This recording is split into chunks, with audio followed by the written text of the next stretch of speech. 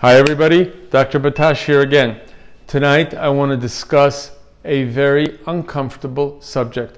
What are the potential complications of the suture sculpt or the endoscopic sleeve? These complications are extremely rare, but they definitely happen. Every procedure that you can undergo has potential complications.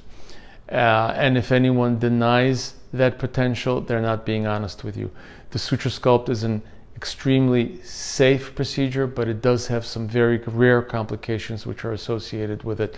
Number one, you can get a gastric leak or a hole in your stomach, a perforation. If this were to happen, a patient may require surgery to repair this hole. Number two, you can get bleeding with this procedure. If this were to happen, you may require a blood transfusion. Number three, there have been extremely rare reports in the literature of adjacent organs being damaged with this procedure, specifically the gallbladder and the spleen. These complications are extremely rare. The suture sculpt is an extremely safe procedure with a proven safety track record. I hope this helps you. See you soon.